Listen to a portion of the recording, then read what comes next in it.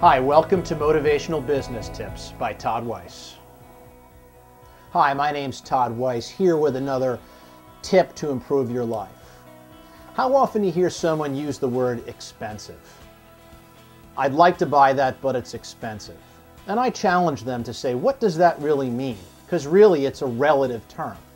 Let me give you an example. Is a Ferrari expensive? Chances are it retails for about $300,000. Is a Hyundai expensive?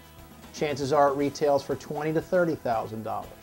But if you bought the Ferrari today, in 10 years, the value of that Ferrari is probably going to be double what you paid for it, while the Hyundai is worthless.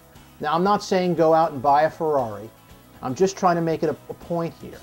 Expensive is a negative term. It's a term that means nothing because it's relative. So if you want to improve yourself, eliminate the phrase expensive. Just remember, it costs what it costs. Thanks for listening.